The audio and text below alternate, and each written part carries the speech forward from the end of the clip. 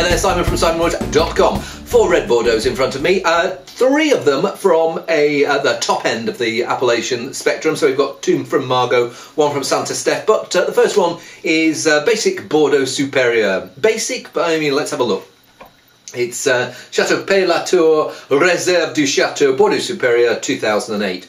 And the difference between Bordeaux and Bordeaux Supérieur, I think Bordeaux Supérieur has to have a slightly higher minimum level of alcohol. It's not the youngest wine here, but I thought it's the least ambitious, shall we say that, so I'm plonking it first. Anyway, let's give it a whirl.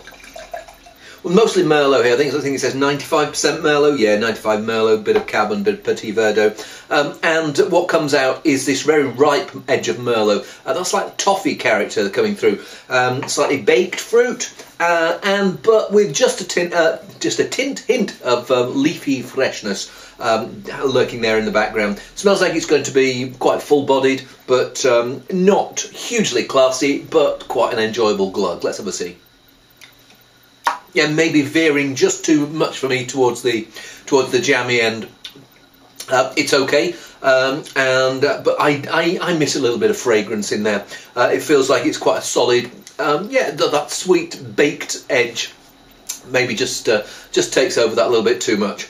Okay to start with, but have more hopes for the next 3, so let's stick into them. First one is Harvey Nichols 2009 Margaux, made for them by Rosin Segler, and I'm not sure of the blend here. Does it say blah blah Cabernet and Merlot, 12 months, blah blah blah. Let's give it a whirl.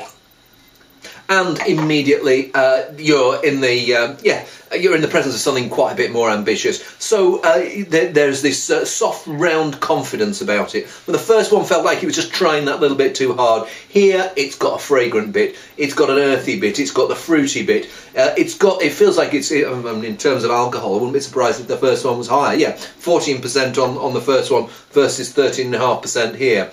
Better vintage. It feels like it's not trying as hard, and in the process, being from a finer vineyard, from a finer producer, and it's just effortlessly succeeding in outclassing the first one. I think it outclasses it in price as well, but hey, let's taste it. It's that dry, elegant, juicy freshness. The fruit's ripe, but it's not overripe, so you're getting these things like the plums, black currants, not so much maybe of the blackberries. It really is on that quite fresh end. And there's also something a bit more exotic. I don't know whether it's something like pomegranate in there. And then this saline edge as well, knitting its way through the wine, keeping it fresh, keeping it perky, and plenty of what I call life beyond fruit. So the finish I'm left with is there is fruit there, and there's some tannin. There's still a little bit of chewiness that's going to keep it going for a good number of years now, but all in all, it's just this lovely harmonious entity that is got more than just that fruit. You've got something of the soil there, you've got something of the good vintage, and something that I really want to maybe have another slug of. Tasty wine, yeah, very impressive. Let's try the next Margaux, which is property I don't know, Château Chantelune. And there's a picture of a dog barking at the moon, which I'm afraid reminds me of Ozzy Osbourne. 2007, Margaux. Don't know anything about the producer. It says here Merlot and Cabernet Sauvignon. Puts the Merlot first, so maybe makes me think that it's got the lion's share of the blend, but I could just be guessing there. I'll see if I find out. I'll flash it up on screen for you. Now this one's starting to show a little bit more earthy, leafy, leathery development. And I think some of that leafiness comes from it's not quite as ripe and juicy a vintage as 2007. So the fruit, the grapes weren't quite as ripe in the first place. But also it's going into that leafy undergrowth edge that good Bordeaux acquires with time.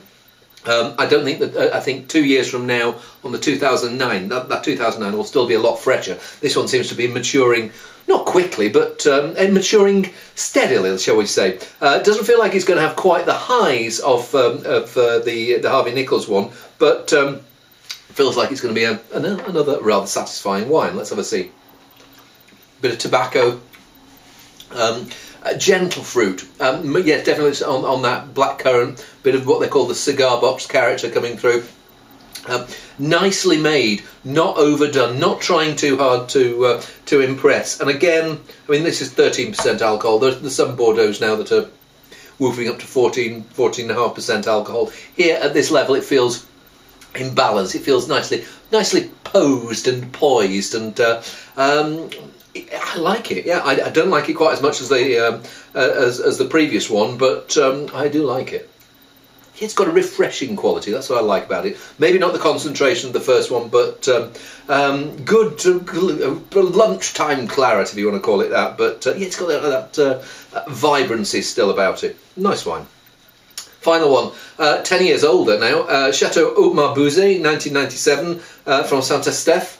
Now, Haut-Marbuzet, not a quite famous chateau, but not a classed growth vineyard, but one of those that I think started to be started to impress in the 1980s, and was at the time quite flashy. Used a lot more winemaking techniques and new oak than a lot of the people around them. Other people have since caught up, so it's not quite as much of an outlier as it was, but usually pretty decent standard. But 1997, 15 years old now, should be.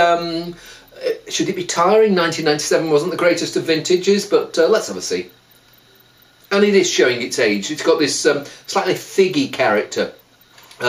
And the fruit's gone, it's lost its freshness, but there's this nice plummy, round, juicy softness, almost starting to develop a little bit of spiciness. One of the problems with wines that are at this stage in their maturity is that they've matured nicely, but it starts becoming difficult to tell which part of the world they come from. You're not supposed to say that, but when you have them in isolation, of course it's typical Bordeaux, but then you shove them in a lineup of Rhones, and they think, or in Burgundies, and you go, because there is like this rounded, truffly undergrowth softness here that that I would find quite easy to confuse for some other areas.